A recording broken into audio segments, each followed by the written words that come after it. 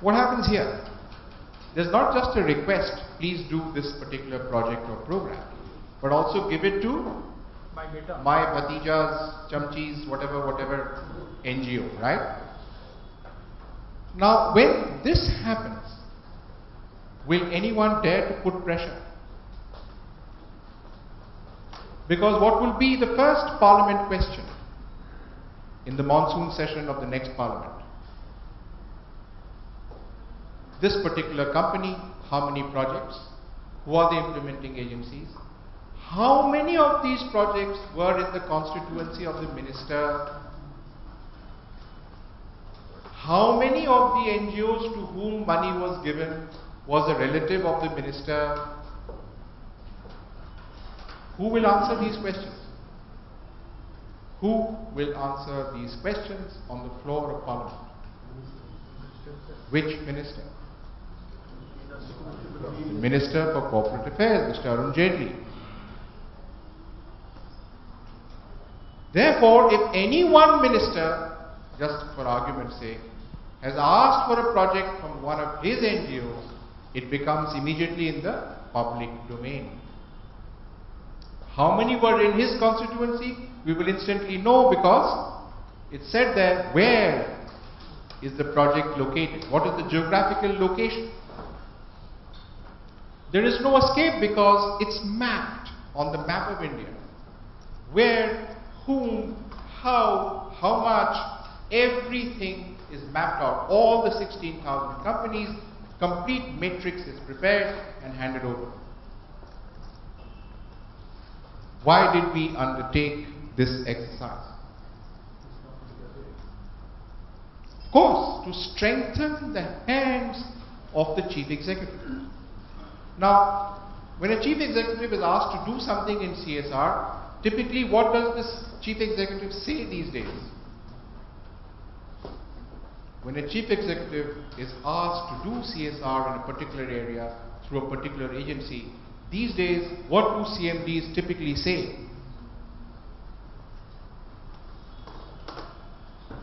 Sorry, sir, I do know CSR. I have no idea about CSR. I am not in control of CSR in my company. Can he say this? And why does he say it? If you are the chief executive, can you say this?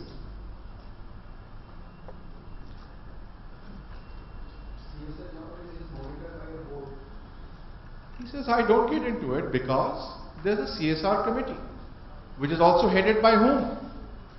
An independent director. I'm sorry. If you want to get your project included, please speak to the independent director. Will anyone speak to the independent director? Chances are the independent director will simply record the voice and pass it on to the CVC. End of matter. No request is entertained by any CMD anymore. If he doesn't want to entertain it, he is empowered by this legislation not to entertain it. If he still wants to bend over backwards, that's his problem. But this legislation is empowering because it gives him or her the strength to say, sorry, tomorrow if there's a question in Parliament, I will lose my job and therefore I will not oblige you. Simple as that. If you want to speak to my independent director, you are free to do so. That is the empowerment of this legislation. You need not anymore succumb to any kind of pressure. Okay, so this report at the end of the year, who is going to sign it? Security guard? The toilet cleaner? Doorman? Who will sign this report? Any idea?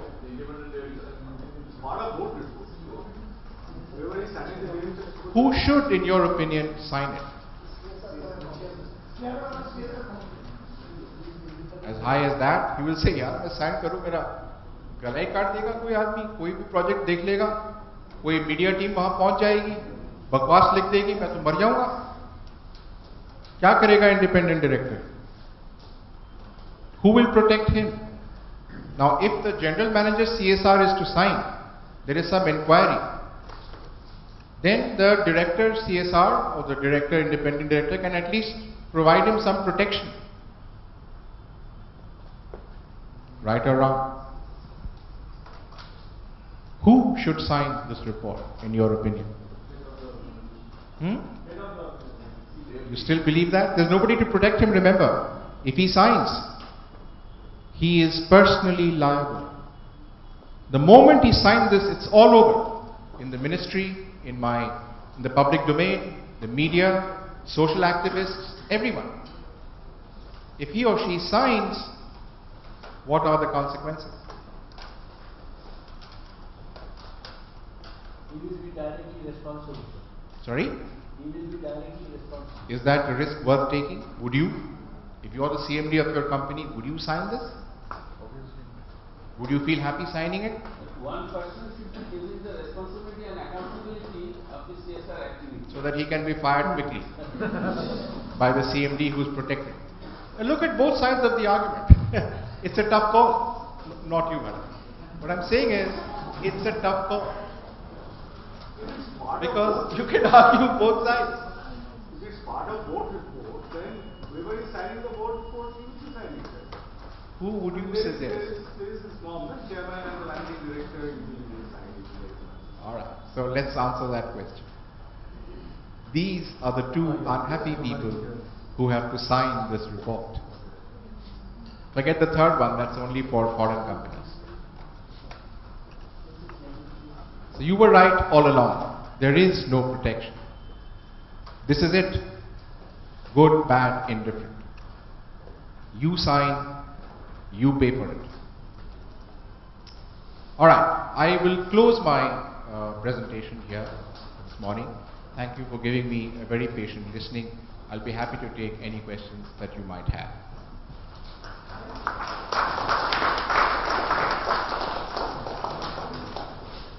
There are questions.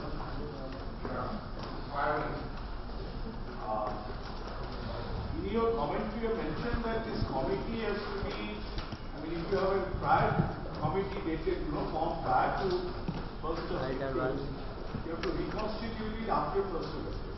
So I have a doubt over here. Section 135 was notified prior to 1st April, and the rule also came in February. So if some company after February, knowing fully well that this committee has to be formed the committee whether it is required to reconstitute it once again. No, it should be, the resolution date should be after the act comes into force, which is the 1st of April 2014. No, 135 was notified earlier. Yes, any date after the notification of 135. Yeah. That's all. So it's not 1st April. No. It can be any date after the notification. And second one is that. So have you done yours? Yes. Who are the members? I have done on 27th of March. Okay, good. How many members are there? 4. It's on your listing website. What company do you come from? Tata Steel Processing Industry. They're the best, so I can't question you. Alright, then. The second one is there is a dilemma of this one-off activities and projects. The problem That's the dilemma that you have to come to grips with, my friend. Realign, rethink, and redo. Next question. No, just I have a specific question. It's our group, in Tata companies, we have this volunteering week concept. That some particular period of time we dedicate that all the employees do a lot of volunteering. Then there are activities started out, listed out. Now the amount spent on those activities, those are all for social benefit, social cause. Now if you say that those are not going to qualify, then there will be a problem. That's the dilemma. So what will be your take on that, or rather? Well, do whatever the act and the rules say. What you've done before, junk it. Chuck it out of the window, redo, rethink. Yeah, next. So my name is Shreyansh. I come from Switch On Energy. We work in... You come from? Switch On Energy. Switch On? Energy. What is Energy? It's the name of the company, of the organization. We work in renewable energy and in the social sector. In my approach to companies for getting them to implement CSR with us, what I have actually faced is What are you, an NGO or a voluntary organization or a not-for-profit company? we are a NGO. You're registered under the Society Registration Act, alright? You Uh, have a 3-year track record? Yeah. Okay. What I have faced is that they are much more willing to give away the money for implementation of the projects, but then they do not monitor the impact of the projects constantly. Like, they are not looking for sustainability of the project. So don't you think something like that should be also included in the CSR Act, where you get the companies to ensure that the project is sustainable? It's given there that they have to monitor it. It's part of the act, I told you. Now it has to be a project. So when they draw up a project, they have to be very sure what its outcomes are, that it has to be sustainable, replicable, doable. All of these things the company board will decide. That's why the decision on what the CSR project will be becomes a board decision. The purpose of taking a CSR decision at the board is that at the very senior most level, the mind is applied to see that the best quality CSR projects are actually taken up. Next, yeah.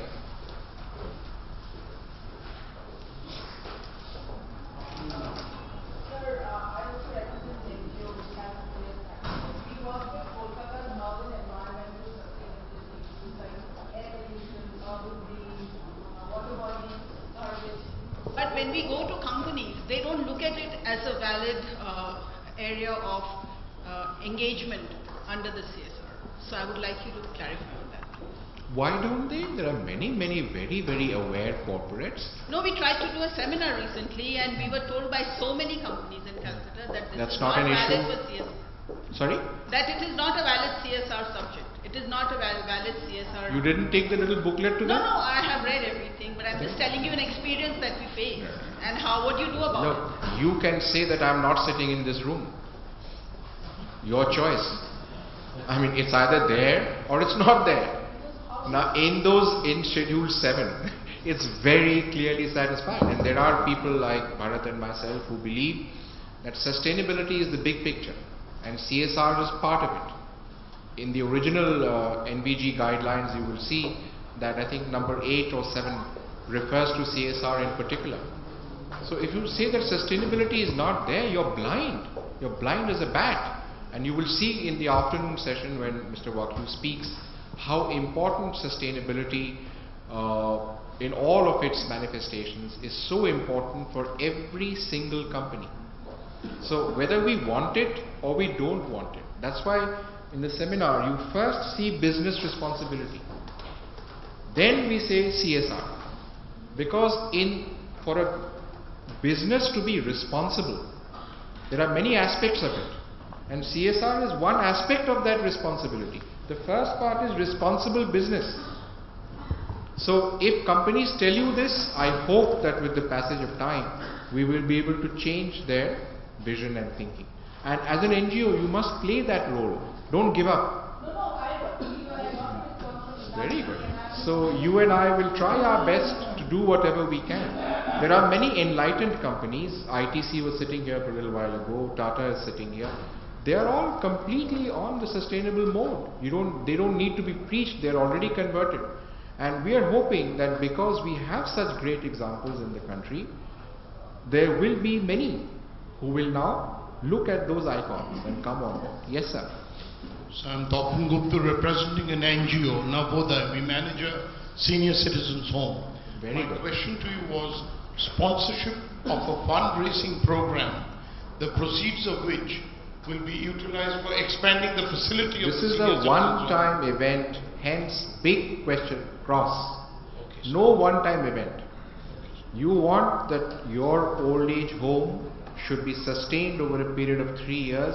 Make a project with a corporate house who will help the aged, provide them with health care, provide them with what are they called, those machineries, prosthetics, provide them with that kind of thing.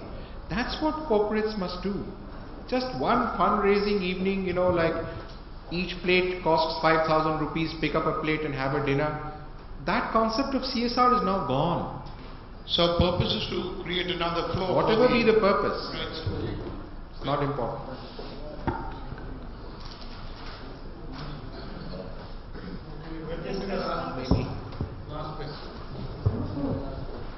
Having finalized CSR committee of company and deciding the projects, afterwards what are the provision for amendments? Provision for? Adding for amendments of the projects. Yes. I mean adding some of the project. or See, leaving one. our idea here is the ministry is not here to look over your shoulder. We want to just create the enabling environment. Companies are to come on board not because they have to, but because they want to. Therefore, we are empowering the boards of companies. So if you have framed a policy, it's not cast in stone. The board can change the policy, okay? But it can't be done by any junior executive anywhere down the line. The board will take a decision, this thing is not working, let's change to another one. That's the board's decision. Last you wanted a question. I'm B.N. Chatterjee from Seahorse Group. Actually, it's a suggestion. We are talking about the technical matters, legal matters of the CSR. But question is that we should create awareness among the corporate world that CSR is beneficial and it creates the brand image also. It's benefit, it's a long-term investment. It's not a spending. Expenditure on the CSR is not a spending, it is a long-term investment of that corporate body. It can create more future market, it develops the more customers, future customers, it develops the brand image of the company. So it's an investment. So my suggestion is that to create awareness in the corporate world for the same. Thank you, sir.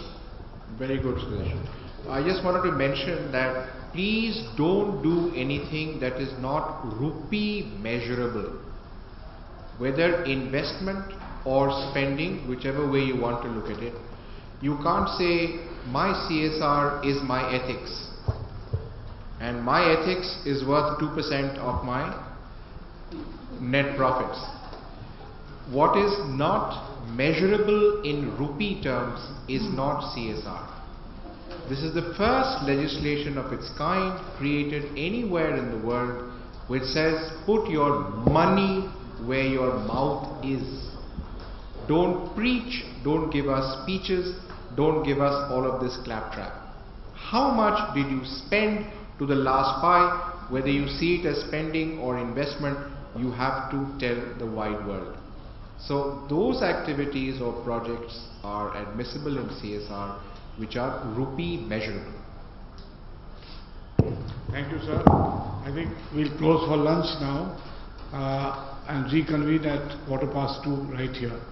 Lunch is at the Palladium on the 3rd level.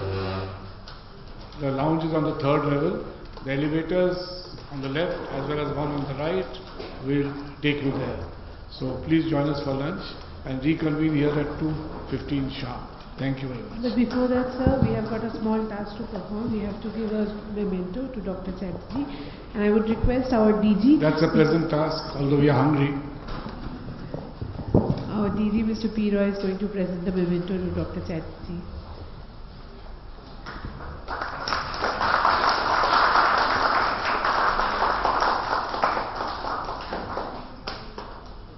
Thank you, sir. We all request you to join us for lunch. Thank you.